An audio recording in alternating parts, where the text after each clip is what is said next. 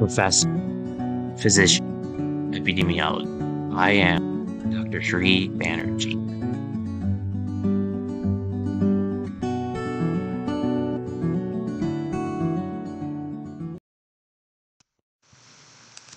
Hello, I'm Dr. Sri Banerjee, core faculty for the College of Health Sciences and Public Policy at Walden University with a joint appointment at Ross University School of Medicine.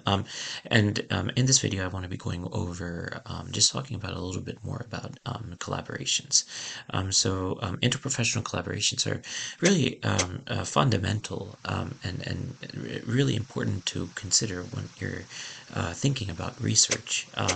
After all, if you're thinking about understanding and grappling a problem better, there's different types of techniques that you can use in interprofessional groups. So this was really interesting, I think, and I saw this actually proposed in some research and within the department, and so I thought that I would share this. And what's interesting is that it's kind of a traditional Likert scale, but in fact there are 7 criteria. So 1 is agree and 7 is disagree. So I find working in interprofessional groups valuable. Creativity, all of these things. So I'm just going to stop here and say perception of interprofessional collaboration model questionnaire. That is the full form of this. So you can kind of go through this interesting questionnaire.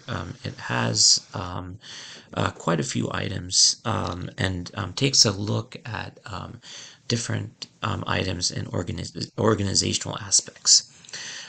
So there's 48 items in this, and it's really important to, when you're doing research, if you're using a survey instrumentation, to then go back and relate it to some other outcome that you're interested in trying to understand.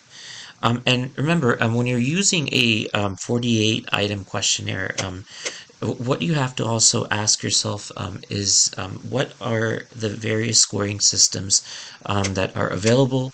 Do they provide that for you? Is this free? These are all questions that you want to make sure that you answer before you select something, survey instrumentation. In summary, when you're looking at a similar survey instrumentation, you want to think about how the scoring is. And if there is no scoring system, sometimes you have to use a quartile system. So for instance, in one scenario, we have to settle for deciding on the 25th percentile.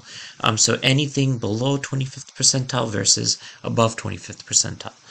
So sometimes you just have to settle for some sort of scoring system, some sort of categorization system that then provides you the impetus to do further research. Thank you for listening.